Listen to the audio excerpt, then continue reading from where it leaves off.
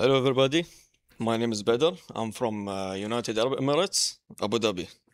I'm from Technology Innovation Institute, located in Abu Dhabi as well.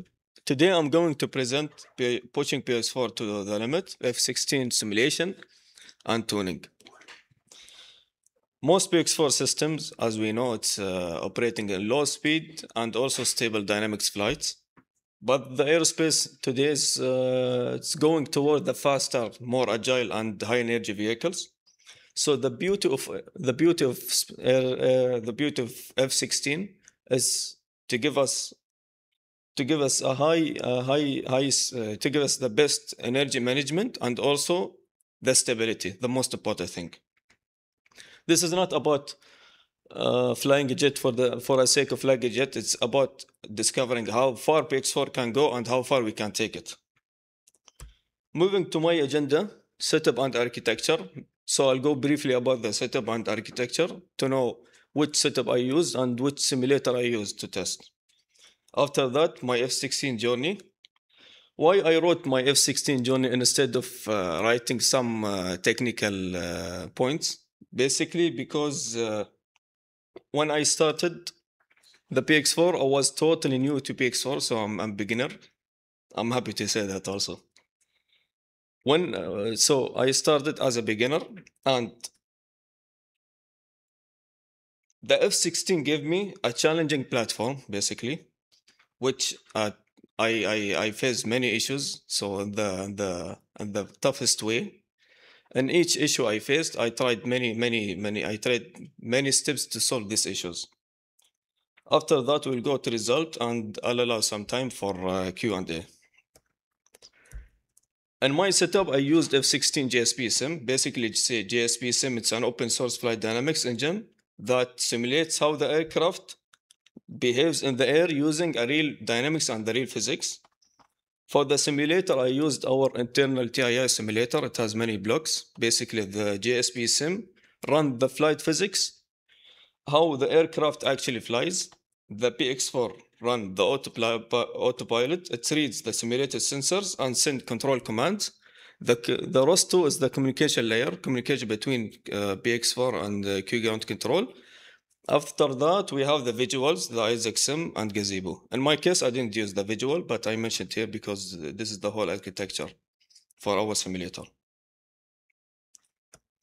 Now moving to my F-16 journey. It has two parts. First of thing, the integration part, which how integrated F-16 to our simulator. The next part was the tuning and troubleshooting part. Moving to integration, as a first step, I need to import the F-16 JSBSim model to our simulator. Then I need to register. Basically, I need to register as a new craft, choosing the airframe. I used Rascal airframe and also Rascal actuator mapping. It was why I used Rascal, because it has a well-structured fixed wing. So I use it, then I built on it for the F-16. After that, I added some sensors to JSBSim, because basically JSBSim, it's created for manual flights only, not autonomous flights. And PX4 required some sensors, for example, IMU, GPS, and also barometer. Otherwise, it will trigger some warning and some error, and also it will not allow to arm the vehicle. Next, I defined the environment. I created a simulation configuration file by defining the scenario and also defining the coordination of it. Tuning and troubleshooting. Moving to it, at that time, I honestly didn't have any tuning experience. I didn't know also what to tune, basically. So I was getting the issue, trying to investigate, and hopefully try my best to fix it. So in my case, I had some challenges: the stationary, then takeoff, stability, and landing. So basically the whole flight pattern. Moving to stationary. The first issue was notice that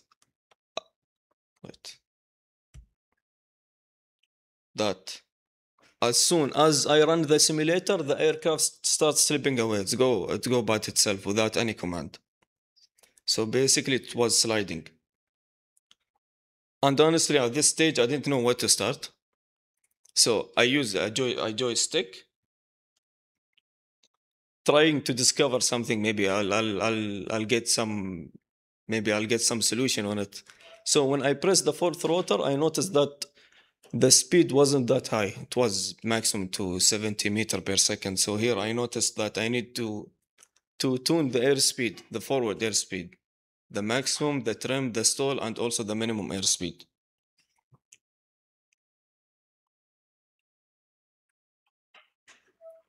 After many tries, I was too desperate. I was trying to tune parameters by parameter. I was trying to basically to try testing. Maybe I'll get the solution. Then I was too desperate. I went all the F-16 XML file line by line. It was thousand of lines. So I noticed there is a coefficient for ground reaction. Basically, the JSBSim created for in-air only reaction, not for the ground reaction. So the parameters were too low. So I tuned the parameters iteration by iteration until I reach the stationary here. Moving to the next slab, the takeoff. After solving the stationary problem, I was too happy. I thought now I'll creating a simple mission. I'll run the mission and finish my project. But here I noticed something.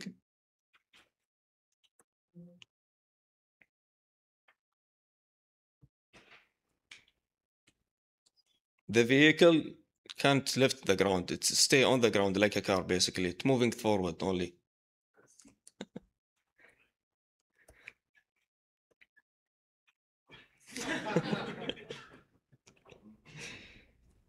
So now I have a bit experience of tuning. So I downloaded the PX4 logs. I tried to check what is the issue. Then I saw that the elevator was already at the extreme, but there is no pitch authority to lift the aircraft. So basically, PX4 want to pitch up, but the aircraft doesn't have the energy to lift it. So here I tuned the pitch authority basically by increasing the pitch proportional gain to give more elevator authority. I reduced the pitch time constant to have more response and pitch, and also I increased all the pitch rates to allow the aircraft can lift easily from the ground. I set the angle to be 30. So here I have some result for the takeoff. Before the aircraft couldn't lift the ground. After modifying the parameters, tuning the parameters, now the aircraft can lift the ground and move to the next waypoint. The stability. Honestly, this was the most difficult challenge that I have. I have it until now, basically. When I want to change some parameters, I need to maintain the stability of the aircraft also. During turns, the aircraft was turning and losing altitude and crashed to the ground, basically. During any turns, even sharp and not sharp turns, so it will keep crashing to the ground. So here, this showed that the roll control wasn't strong enough, so I increased the proportional gain for the roll to have more roll authority, and also I increased the time. I reduced the time constant of the roll to have more response and roll. After that, I increased the acceptance radius because I want to have smoother path from waypoint to another waypoint. After that, I decreased the speed altitude priority just to maintain the altitude during turns. Here I have some results for the stability. As we can see here, it reached the waypoint during the turning, crash. The next one, it reaches to the waypoint, it turns and follow the path. So here I reach to the stability, basically. Landing. Basically, the landing, I'm still having some issues with it. The landing, because it has more, I need to tune many parameters. I need to define a lot of channels to have the F-16 landing. But I overcome these challenges. At the beginning, the aircraft was loitering at the landing, and because it didn't reach to the landing requirement, the speed and the altitude. So I went back to the stability. I tried to tune the parameters more, just to reach to a stable altitude. The aircraft not jumping between altitude and altitude. After that, I tuned the landing parameters, which is the flare and also the landing detecting, because the F-16 it has a high speed, so it detects the landing in high conditions compared to fixed wing.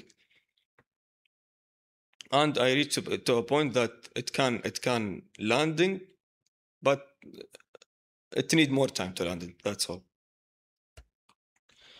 For some results, I prepare some results for maneuvers of F-16 for me, just to check the stability of it, and also I have this chart for the altitude loss.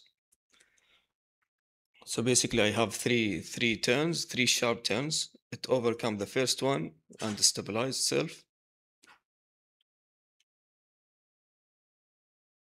Next one as well. For this altitude, before I had a loss of, even if the F-16 was in altitude of 1,000, it reached the ground and crashed every time. So here I reached a point that the loss was 50 to 80 meters in each turn, so which is good compared to before. Here's the full simulator. Simulation for a simple basic mission, just to show. The speed was here around 260 meters per second. It can reach more than this.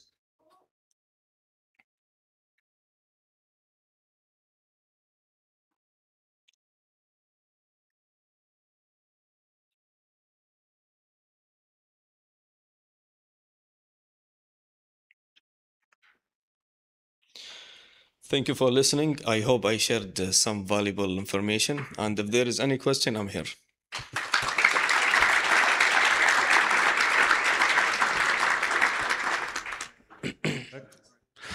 I actually have 5 questions, but I'll go one by one. And if anyone has other, I'll just pass it the mic. First of all, which version of PX4 did you test this? 1.14. 1.14? Yeah. Okay.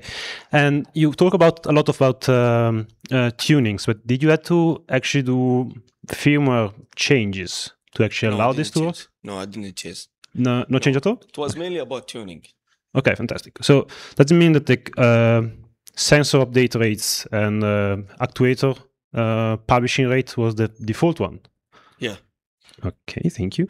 More on the more my curiosity now is what was your max roll angle that you set for those? The bank angle? The roll angle, bank angle, yes. It was 70. Sorry? 70. 70 degrees. Nice. Yeah. Why did you choose that specific simulator for the F-16? The F-16? Yes. I was looking, basically when I started, I was looking to F-15 and F-16. F-16 was well organized. Each parameter was in one file. F-15 it was separate. I need to combine them all. Okay. No, sorry. The question was about why that specific simulator, not the model, but why that simulator? Mm-hmm. It's our internal simulator. Sorry? It's our internal simulator in our company, technology. Okay, you got it. My following question was, is it any of this open source, if you want to try it? The simulator, I don't think so. Maybe, but the tuning, yeah, maybe, yeah. Okay, thank you so much. Because it's full owned by TII. Yep. Yeah. Got it. Thank you so much. No worries. All right. Any more questions? Yeah. Tariq? Can you shut off that one? Thank you.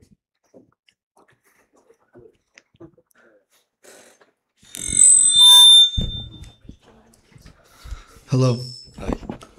I might have missed this during the presentation, but to properly simulate this aircraft, I'm guessing you need moments of inertia, how much thrust the aircraft has, et cetera, et cetera. And I'm guessing some of these might be confidential or maybe not public information. Do you mean are they like? Were those simulated as well? Do you mean the inertia on this stuff? Yes, yeah, on the all simulated in F-16. JSBSim does it all. Okay. Same question as this might be the same question that he asked, but is that information public? The tuning, yeah, maybe, but the simulator is owned, full owned by TMI. I see. Okay. All right. Very cool. Very cool, though. Thank you so much. All right. Anyone else? Yes. There you go. Thanks. So it sounded like yesterday the fixed wing controller does not account for side slip. And when you're doing rolling with an aircraft that large, you might need to account for that. And I wonder if that's what was causing some of those stability issues. So I was wondering if you ran into those challenges or tried to deal with it that way. I couldn't get the question. Did you account for side slip when you're doing those roll maneuvers through your controller, or were you just using the base controller from the fixed wing module? I was using the base one. Okay. I would suggest, hopefully, if you do this in the future, maybe try and account for the side slip with an aircraft that large. Yeah. You're probably going to just start falling out of the sky like you're describing. Because, you're going to get some really, really strong side slip. Thank you. Thank you for that. All right. Anyone else? No? Okay. Well, thank you, Badr Khalid. Thank you.